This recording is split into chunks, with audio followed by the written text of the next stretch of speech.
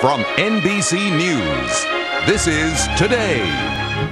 This morning on Today's Beauty, stress and your skin. If you're feeling under pressure and your skin is suffering from it, you're not alone. The good news, there are solutions. And Linda Wells is the editor-in-chief of Allure magazine, and she has brought them here for us.